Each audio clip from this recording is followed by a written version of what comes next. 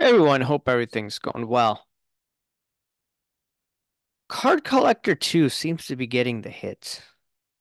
Does he get the hits all the time? No.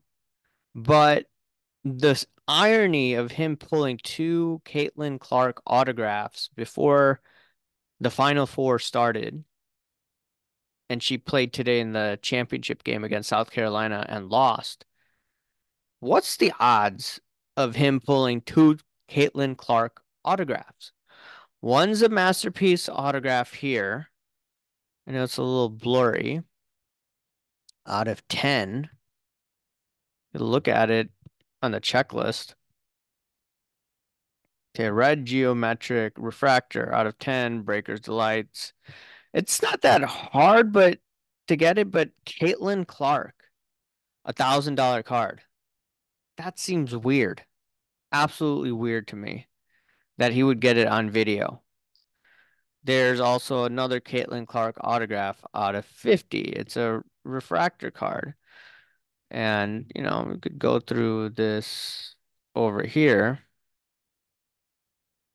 and figure out, hey, look, like gold base card, no, that's soccer, sorry.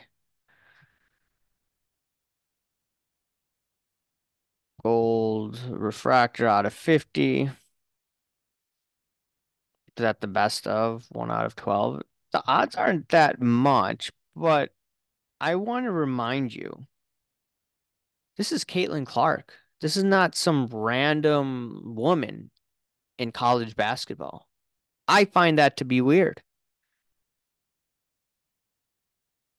Last thing is like in terms of influencers, I still don't know how Mama Breaks gets the hits, and it's a little more cocky now. Some people say she's confident. She got a Ronaldo card, okay? These influencers getting these hits. Well, they'll be like, oh, well, they're breakers. They open a lot, but it's the top players, okay? My personal opinion is they're distributing these equally to some of the breakers. Some may get a little more than others. I've noticed someone like Mama Breaks gets the hits just from my observation. And I believe they're using her for marketing. A lot of people won't touch it because guess what? They're going to be canceled the minute they talk about this. And they're just going to say that I'm nuts. Well, it's Ronaldo. Okay. And you could go through the checklist over here, but it's what, an orange base refractor or orange refractor. You could just go through all of these over here. So hobby pack odds, what, 1 out of 200. All right. Oh, excuse me. 1 out of 400. Hobby box odds, 1 out of 34. But what's the chance of getting a top-notch player?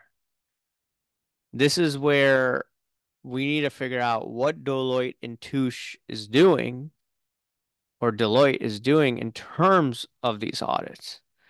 And in the scope of the audit, are they going to be looking at someone like Card Collector 2 opening product on his videos? Right now, I don't think they would, but who knows? He claims that he got this on the secondary market. So he's basically saying no influencer boxes, but you have to ask the question, did he sign an NDA? How many of these people have signed NDAs? A lot of people in the industry have signed NDAs. I know a lot of people don't want to talk about this, but that's just the reality. You have the biggest hyped college basketball player in our lifetime, and this dude, he may call me a tinfoil hatter, pulls two of her autographs right before the Final Four. Is this a marketing ploy? What's going on here? Or it just happens to be a coincidence. It could be a coincidence, but I've seen so many coincidences that I don't believe this stuff anymore. But I could be wrong. Let me know what you think, and I'll talk to you later. See ya. Bye.